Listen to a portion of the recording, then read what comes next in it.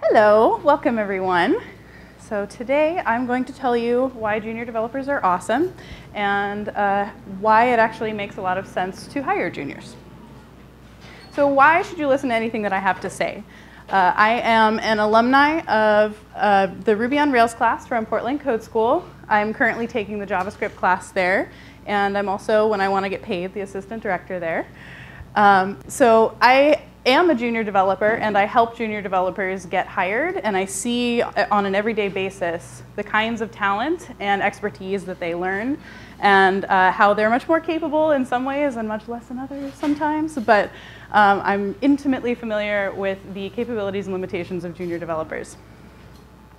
So I think you should hire junior developers because it leads to sustainable hiring within your organization, to creating more intentional processes, to reducing the technical debt of your organization, and to better allocating your resources as an organization. So when I say junior developer, I asked a lot of people on Twitter to contribute what they thought a junior developer was.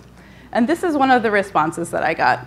And I was very grateful to these people for contributing their thoughts. But I wanted to show this as an example of what I am not talking about. If this is your definition of a junior developer, you are not who I am talking to. This person, in my opinion, is closer to a mid-level developer if you already know 4 or 5 languages and have an intimate knowledge of all of these different things.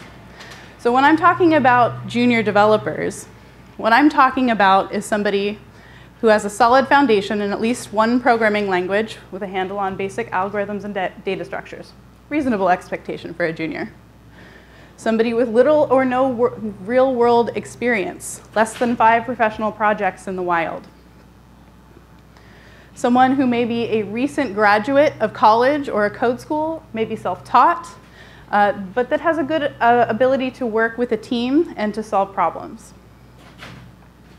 So I think a lot of us are familiar with how fraught the hiring in technology can be currently.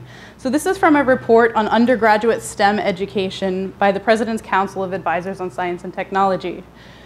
And it says that if the United States is to maintain its historic preeminence in the fields of science, technology, engineering, and mathematics, and gain the social, economic, and national security benefits that come with such preeminence, it must produce approximately 1 million more STEM professionals over the next decade than are projected to graduate at the current rates. And to meet this goal, the United States will need to increase the number of students who receive undergraduate STEM degrees by about 34% annually.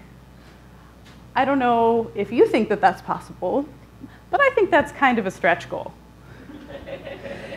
In Oregon, we're projected to add 2,500 jobs just in software publishing in the next 10 years. That's 27% growth in the industry in the next decade.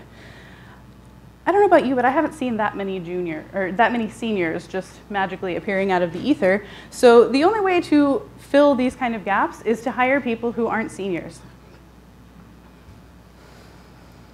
We have this idea of common wisdom about what is needed to hire a junior. People say things that, like, we can't spare the resources, we can't spare senior resources for mentoring. Our documentation is bad, our process is bad. Juniors don't provide value for a long period of time, and so it's more of an investment. It would be an altruistic thing for us to do to hire juniors. They have this idea of an ideal scenario for hiring juniors where you have a dedicated mentor who can give all this time, you have rock solid documentation, 100% test coverage, battle tested onboarding, all the money. Anybody work at that place? Seriously, anybody? Because I don't, and it'd be awesome, but this isn't reality. So it's probably never going to be like that. And not everybody wants that. Not everybody is looking for an organization where that's the case. We need to recognize that juniors come from different walks of life and have different needs. Just like your seniors are special snowflakes, juniors are too. And all of them are going to have different things that they value in organizations. So you may find juniors who actually have decades of experience in a previous industry that's applicable to your specific use case as an organization. You may find people who are younger and who are more flexible in their requirements and the hours that they want to work, in the situation that they want to work in. And they may be able to have a lot of different values that your organization needs that you wouldn't expect. So the essentials, in my opinion, for hiring juniors are to understand where you are as an organization and how that's going to affect, I'm a little too close apparently, how that will affect ramp-up time, and to make sure that you get consent from everybody involved in that transaction. So the key is not to create an ideal scenario, but to find the ideal candidate within the junior pool who fits the use case of your organization. And then to make sure that they understand where you're coming from. So I want to be clear that I don't think you should hire people because of altruism. It's true that there is a lot of room within tech, a lot of empty positions that are difficult to fill, but that's not really a reason to hire someone. You shouldn't hire someone just because it will make the industry better as a whole. That doesn't make a lot of business sense. The story with this goes that you should hire them for the good of the industry, the tech industry, but this sets up some bad assumptions, including what I talked about earlier, that juniors don't actually provide value to their organization. I actually think that that's a miscalibration of the word value, and we'll talk a little bit about that more later. So also as a side note, as a member of several underrepresented groups in tech, this narrative is something that I'm kind of familiar with, that you should hire for diversity because it's the right thing to do. And that's great, and I think that we should have diversity, but that's not really a good business decision, right? To just like hire because. So I want to talk about some measurable ways that it's actually valuable to your organization to hire these people. So let's start with the biggest one, the math. One of the biggest objections to hiring juniors is senior time and how much it's going to cost to hire a junior. So it's difficult to quantify these things, but we're going to try and use some generic numbers and come to an understanding of what it really means, dollars and cents wise, to hire a junior. So the median salary for a junior developer is $57,500 a year. The median for a senior is $107,850. So the common wisdom kind of says that, well, juniors, you're going to have 4 to 6 months ramp-up time. Their time plus 30 to 50% of a senior's time is this huge amount of money, and you hire a senior, and they're just going to start spitting money out for your organization on day one, right? That this is the way that it works. You hire a senior, and then just money falls from the sky, and it's wonderful, the clouds part. We all know that's not true, right? There's always ramp-up time, even for seniors. So what do the numbers really look like? So in the first year of hiring, this is what I project the cost will be. So if you have a recruiter finding you candidates at 20 to 30%, this is how much you're going to pay for a junior versus a senior. For the interviewing, this is some assumptions that I found from a recruiter online who was talking about this, that you'll have resume screenings, 6 minutes per resume, 100 resumes, phone screenings, 30 minutes per call at 10 calls, in-person interviews for 5 candidates, 60 minutes each. That actually sounds a little low to me, especially for senior candidates. Most companies in tech that I know will do some sort of half-day on-site interview or a contract project, something like that. So that even adds additional cost to that baseline, especially for senior candidates. You also have to look at the first year's worth of salary. Now these salaries are the median salary plus the additional expense of a mentor for both of those positions. And then you come out with the total first year cost. And as you can see, that's a pretty high number for a junior, $95,000, that's a lot of money. But when you compare it to the seniors, that's actually more reasonable, I think, when you think of it in that context. So what we're really looking at is total onboarding costs in this range. So $38,000 to $60,000 for a junior, $43,000 to $61,000 for a senior. So we can see that juniors are cheaper, but we're really looking for return on investment. So how much value are we going to get, and how do we figure that?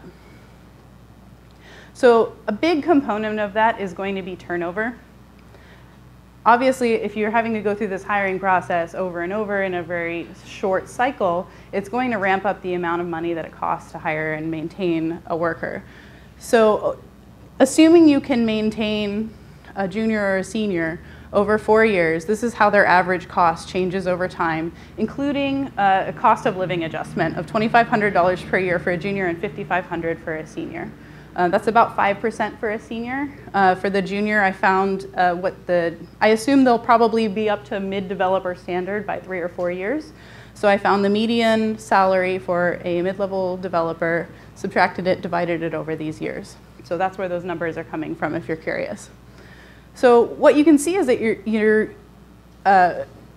your costs actually dramatically decrease for juniors over time, right? And looking at it over the course of just a couple years, it's much more reasonable to expect an employee to cost $70,000 or $80,000 a year than it is for them to cost $117,000 at the junior level. So really what this means is that you have to treat your employees right? So the better you treat your employees, the more fulfilled that they are at your organization, the longer they're going to stay and the better your return on investment. So this comes back to this idea of what does value mean. So juniors can reduce technical debt at your organization, and that is a value in and of itself. We have this idea that shipping code is the only value that a developer provides, but that's not really true. So juniors are really your process team for the first 6 months or so that you hire them. Anything confusing about your code, about your documentation, any lack of tests, they're going to run face first into it, right? And so then you're going to be able to identify all of the pain points that anyone who tries to use your API is going to feel, all of your users are going to see. Anything that's confusing is going to be, something that then has to be dealt with at that point. And I think that sometimes the frustration with juniors can come from this place. It's very frustrating to deal with all of these little nitpicky little problems that somebody who's more experienced would be able to jump right over. But the reality is that it's valuable to do this. So it's useful to kind of examine that frustration when you do feel it with a junior and see if that's coming from a place of being frustrated with them for not being smart enough or not knowing something, or if it's actually frustration with the fact that you have technical debt that you're now being forced to deal with. It's also useful to tell your juniors to then deal with that problem. If they have a problem and they come to you with it, then you can say, refactor this code, make it less confusing, write better documentation, fix more tests. Even if you only have them do it as an exercise and whatever they come back with is horrible and you scrap it, at that point your team is then having a conversation about that point of pain. So it may be that you don't use the code that they write or the documentation that they write, but then your team can come together and be forced to deal with that problem. This also extends to the cultural part of your organization as well. So diversity has been scientifically proven to have positive effects on the bottom line of a company. I'm not really a fan of having to look at the dollars and cents and quantify people that way, but it is a consideration for business. So I want to make sure that we talk about that as well. So when you think of diversity in tech, a lot of times we're talking about women, we're talking about gender. Maybe you're thinking of people of color in that mix, but the diversity narrative is pretty one-dimensional in a lot of ways. And you need to think about having people with diverse skill sets as part of that diversity component in your organization. And the more diverse viewpoints that you have within your organization, the better able you are to react when something goes wrong, to create solid products that are going to meet the needs of all of your users.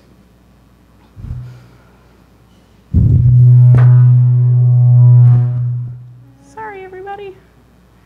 Yikes, that was scary. Our sound guy's gone too, huh? Sorry about that.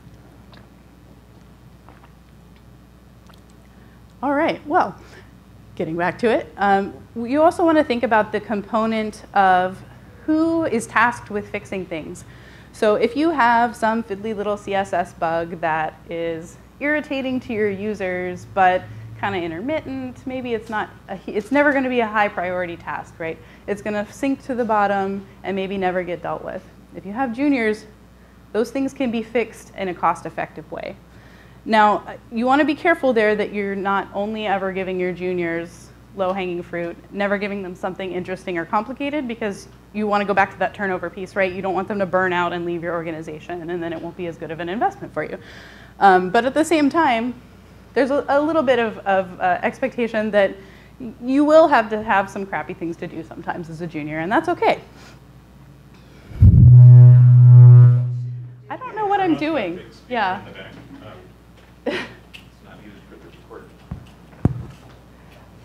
Sorry about that, everybody. I think if I breathe on it, it doesn't like it. Hello, hello, hello. Okay. All right, we'll just ignore the microphone then. Get rid of this. It's going on the recording still. Oh, this is recording me? Yeah. Okay, all right, never mind then. Okay.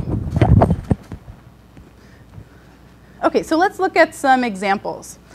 So these are from that data sheet that I talked about earlier, that I kind of polled some people, got some information about juniors within their organization. So one of the things that people were saying is that our team's not large enough to spare the bandwidth to mentor and train juniors. So what are some ways that we can deal with this? So the important thing, like I said earlier, is to understand what your capacity is as an organization. It's okay to not have enough time to dedicate to a junior. It's okay to admit that as an organization. Sometimes you don't. Sometimes you really just need a senior candidate. But at the same time, be careful that you're evaluating that in a way that's realistic. If you don't make it a priority, then it never gets to the top, right?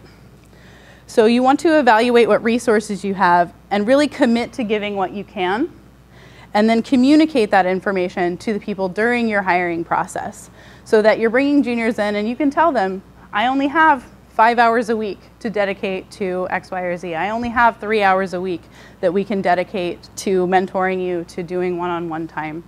And make sure that the person that you're hiring is going to be able to be successful in that environment.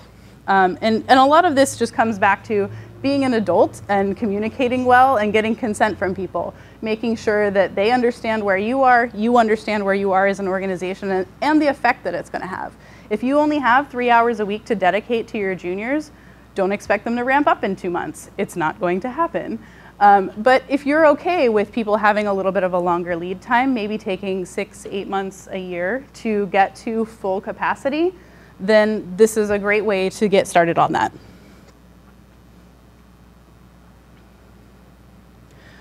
So another case study. So it's important that every team member provide high value as soon as possible. And again, we're going back to this idea of technical debt. You have to remember that value comes not just from shipping features, from shipping code. Also, you want to make sure that your organization is sustainable. And juniors are like cats. This is a little strange, I know, but it helps people remember it, I think. I have fostered a lot of cats, and they tend to do better in pairs. If you get 2 of them, then they entertain each other. It's kind of how it works. If you have 1 cat, they get bored and they go running around in your source code and break things, right? So, so if you hire 2 juniors, then they can pair. And then at that point, when they do come to you with problems, it's things that neither of them had the skills to deal with, that neither of them had the skills to find the answers to. So it's going to increase the level of their ability to produce for you and to accomplish things. So let's review why you should hire juniors. So they are a cheaper alternative in the long run, even when you include the mentoring time with seniors. They're actually more valuable in some of the process areas, and they can bring a diversity of experience and additional workplace career things in from non-traditional backgrounds. They're also a much more available, hireable resource. There are always juniors looking for jobs. That's not always the case with seniors. And this whole game of poaching people off of each other isn't going to last forever. So how to hire juniors? The key here is to communicate to make sure that they have some sort of resource to fall back on, even if that's just another junior. And also to make sure that you're calibrating the resource dedicated to the speed of onboarding. Like I said, that component of if you only have 3 hours to give, maybe it takes them 8 months to ramp up, and being okay with that. And just making sure that everybody has a clear agreement and measurable goals along the way to make sure that your expectations meet their expectations, and that you're able to come together and recalibrate if those expectations fall through at any point. So thank you very much for listening. And at this point, I actually have one very small shameless plug. So I do work at Portland Code School. So if you're actively hiring juniors, if you would like to know about new juniors when they graduate in the future, or if you're interested in teaching, please come talk to me afterward. I have a whole bunch of Node and Ruby and JavaScript and front-end people who are looking for work. So if your organization could be benefited, please come talk to me. So some attribution, thank you for my little tweet guy from the Noun project, and to Open Source Bridge for letting me steal their logo for my slide theme. And I do have the references that I used for some of these numbers and for some of this data available in my slides if you would like it later, which will be in the session notes in just a little bit. And then some additional resources. I would like to put some more things here because I do have more resources, but I just didn't get them on the slide in time. So those will also be included in the session notes if you're interested. All right. Any questions? You can clap too.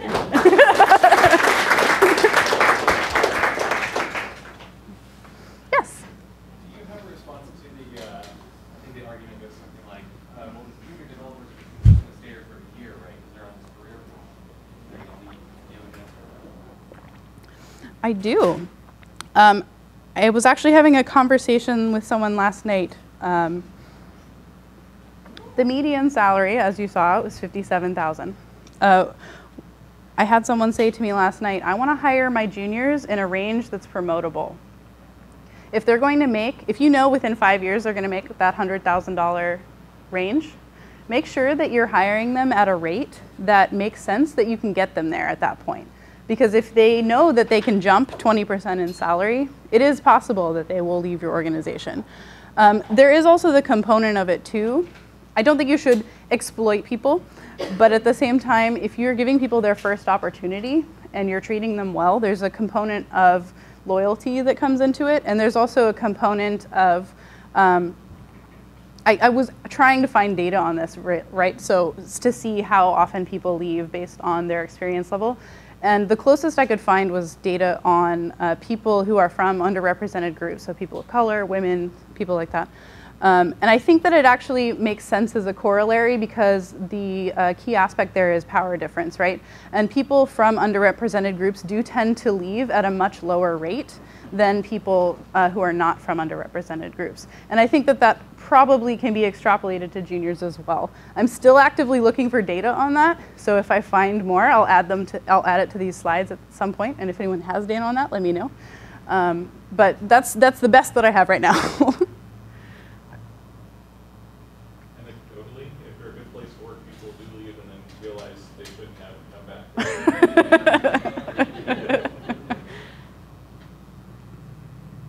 Yes. So anecdotally, like there, with people trying to coach senior developers all the time, it's much more likely that your senior developer will leave in probably like a year or two because they get a 20% increase by moving somewhere else than a junior developer who nobody's looking for because you need to have 5+ years of experience.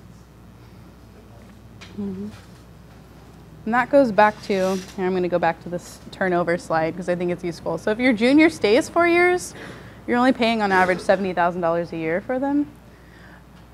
If your senior leaves after 2, you're paying $130,000 to $140,000 a year for them. So. I think there's another aspect to that as well, which is that if you have juniors coming in and they run up against the fact that whoever the hell they've discovered that they're not capable of solving yet, or that your organization is made so obfuscated nobody can solve it. Right.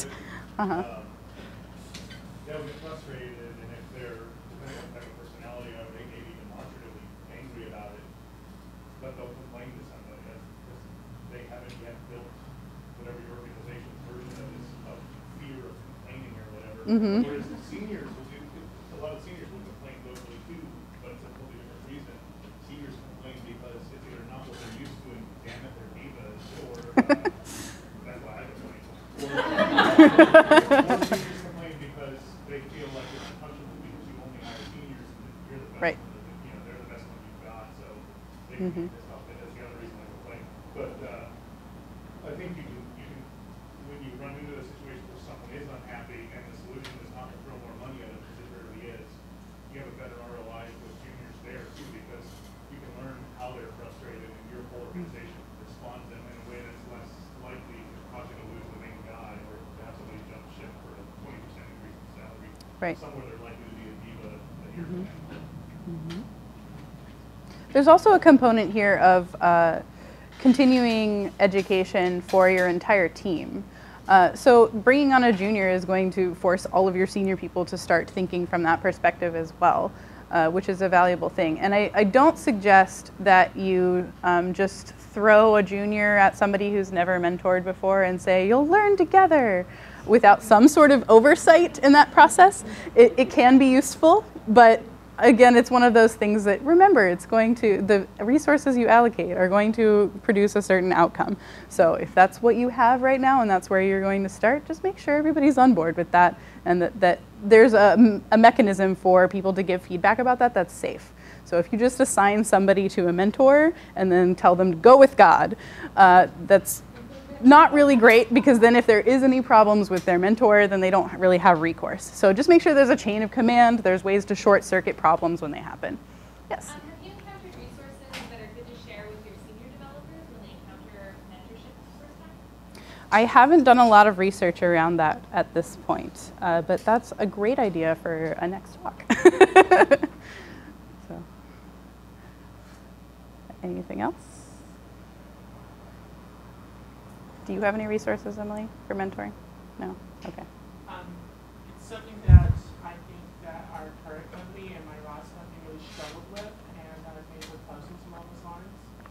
But it's really difficult to get into implementation because it does require some non-trivial amount of resources.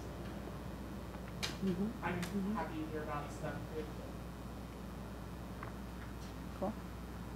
Yes? Do you have any advice for people hacking this from the side of a more junior thing, but not looking to get to a new company? This is totally self-serving, but I bet I'm not the only one who has a similar situation. I'm working on moving from support into ops.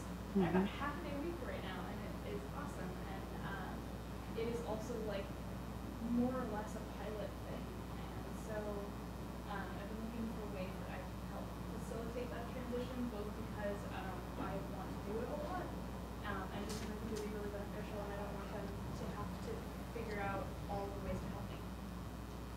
I think that the key there is going to be documenting your process and continuing to advocate for yourself.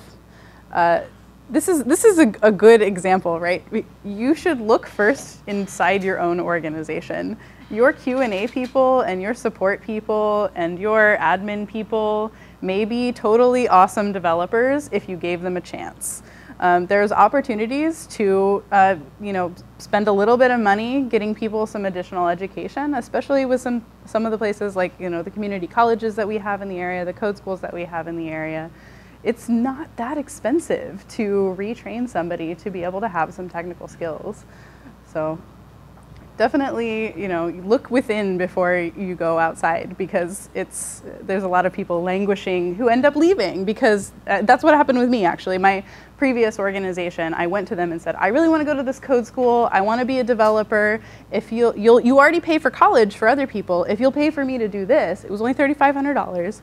And give me some time to dedicate to it, then I'll move into development, and you can keep me on contract for however long to pay off the benefit that you've given me. And they told me no, and so I ended up leaving the organization as a result once I graduated from this program. So there's an aspect of turnover that doesn't have to do with developers, and remember that as well.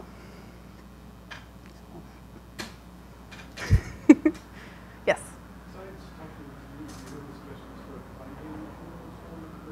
I'm sorry? Who are looking for work? There are other code schools in town as well. Yes? I would recommend, if you are looking for juniors, looking at your job postings really Yes. carefully, because they're out there and they'll apply for your job if you make it at all reasonable for them to do so. The thing related to that is that, especially if you're looking for the diversity hires, there's been studies that show that, like, if a traditional, more privileged person looks at a job listing, they will apply if they meet 60% of the requirements you list, or 100%, and the less privileged people will look at it with the 60%. I am reversing that. Yes. It's been a very long day. The men's will apply if it is 60%, and if it's a woman or a person of color, some of those other demographics, they have to meet it 100%. So making sure you're careful that you don't list all of the bells and whistles you hope you get, because you can turn away junior devs that way. Yeah, don't require a CS degree unless you really want to require a CS degree. Yep. I've had people approach me and be like, we want you to work at our place. And I look at the job thing and I'm like, it says, yeah, I don't have CS. And they're like, oh, that's not really. And I was like, well, I have to say. And I feel like the super developers I work with do not have CS degrees. They only have history or English or something like that. I mean, it's a hard problem, right? I'm not saying that this is an easy thing to do. It's challenging to evaluate someone's technical skills, but I think that's true at any level. And there's always risk for anytime you hire somebody. Yeah, but I think that the job posting piece of it is really important. I see this especially in the Ruby community, and it's actually one of the key reasons that Portland Code School has moved away from teaching a Ruby class, is that our graduates were getting hired, but they were all getting hired in these weird backdoor, back alley transactions because no one would actually say they were hiring juniors. Everyone would tell you, no, we never hire juniors, only seniors, only experienced people, at least 5 years experience. But then they would hire 3 juniors this year, and you would look at them and say, well, why? And they would say, oh, well, they knew such and such who said that they were cool. Well, that's not really a good metric for evaluating people. Like, they were fun at a meetup is not necessarily a good metric. And that's hackable, right? Like, at my school, we teach people to do that. We tell them to go to meetups. It is part of our curriculum that they go and they talk to people because we know that that's how they get hired. And it's unfortunate because we can't just send them to all of these postings that exist for juniors. They get hired, but they have to do this weird song and dance to try and convince people that it's worth the risk. So. All the discussions so far have been permanent employees as far as I can tell. Can you say a little bit about contract employees, say short-term projects, how the less experienced programs fit into that? I think that can be useful for some organizations, but it comes with its own set of cons. So if you're hiring somebody who's a junior for maybe their first contract work, maybe one of their first few contract jobs, if it's not long enough, then they're always looking for the door because they don't have the cushion yet, probably. If they're, especially like for me, I was coming from an industry where I was getting paid $10 an hour. I had no cushion. I could not afford to spend it one day not working. So if you gave me a 2-month contract, I was still applying for jobs that entire time and couldn't really focus on your organization because I was so concerned about making sure that my family had somewhere, had safety before I could dedicate resources to, being loyal at a job. So just make sure that if you are doing contract work, there's enough of a time period for people to really focus at least for a period of time, and that you're giving them clear feedback along the way so that they're not terrified that you're going to fire them at any moment. Make it clear from the beginning, we expect you to get to this point, regardless of your output. If they completely suck, promise them 3 months at least. It's not that expensive to promise 3 months to a junior. It's much better if you can say 6-month contract, we'll reevaluate at 5 months to see where you are. Because at that point you're able to say yes or no, and then I'll either extend their contract, bring them on as a full-time employee, or tell them that it's time to start looking again.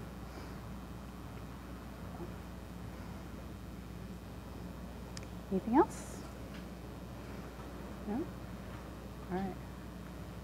Thank you, everybody.